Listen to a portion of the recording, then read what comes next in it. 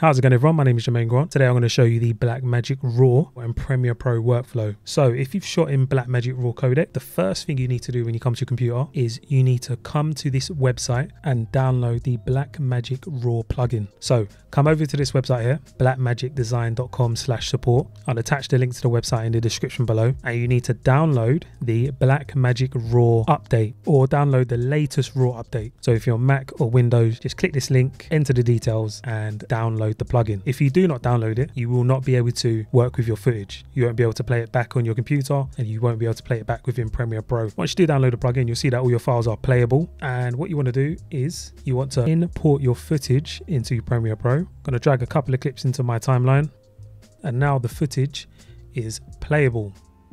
Now, if you want to access the raw features, what you need to do is you need to come in the effects controls panel, and right next to the clip name in the effects control panel, you'll see another tab here with master on it. Click the master tab and you'll be able to have all the features that the raw codec gives you, such as color, temperature, white balance, ISO. Now, once you're aware of where to find the raw settings, my workflow is, as soon as I import the footage, because my computer is not really strong enough to handle the Blackmagic Raw codec, I like to create proxies. So what I'll do is I'll select a couple of clips, right click, come over to proxy, and then select create proxies. Now, first thing I'm going to say is you never ever want to create proxies in H.264 format. So I'm going to select format and click on QuickTime. Once I've done that, I'm going to select preset. Now, Premiere Pro creates proxy presets in the same exact width and height of the footage you captured. So you no longer have to create custom ingest presets. You will, however, have to create an ingest preset if you want your proxies to have a watermark, so you can visually determine when you have your proxies turned off or on. So I'm going to go and select high resolution ProRes proxy,